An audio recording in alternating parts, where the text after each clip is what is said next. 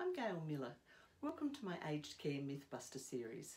Today we're going to bust aged care myth number 8, which is that an ACAT assessment is a fast track to an aged care home. That's not right. An ACAT assessment is an assessment done by the Aged Care Assessment Team.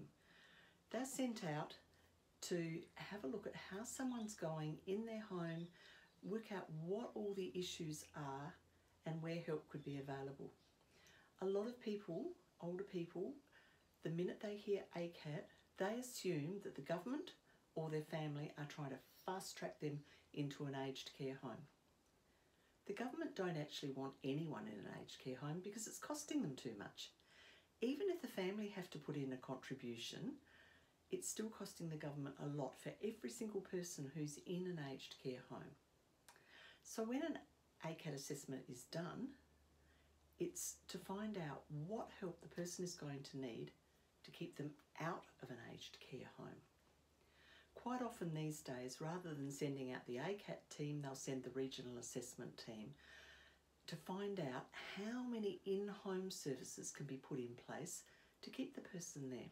There's all sorts of things available, like cleaning, gardening, shopping assistance, meal preparation, help with medications, help with wound dressings, social support, taking people on outings. All sorts of things can be put in place to make sure that someone stays home. When I'm speaking to audiences, I ask, who here wants to go to an aged care home? Not once has anybody put up their hand, and I wouldn't put up my hand. Very dismal response. But most of us want to age where we've lived. I have a lovely rocking chair that I've had since I was 16.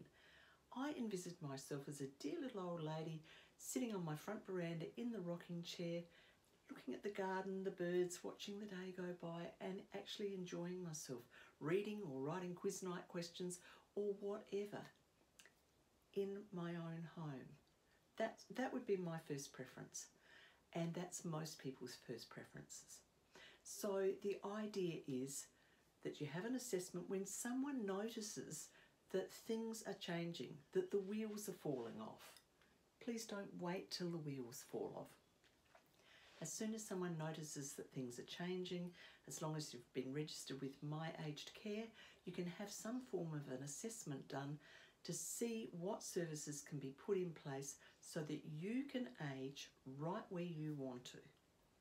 It's really, really important to have these assessments done at the right time before there's a crisis. And a crisis generally looks like a stroke, a broken bone, a heart issue, or it can be dementia. There's a whole host of things that can cause these changes. So think about it. Think about organising an ACAT and feeling happy and confident about it. Please stay tuned, and we're going to bust aged care myth number 9 very shortly.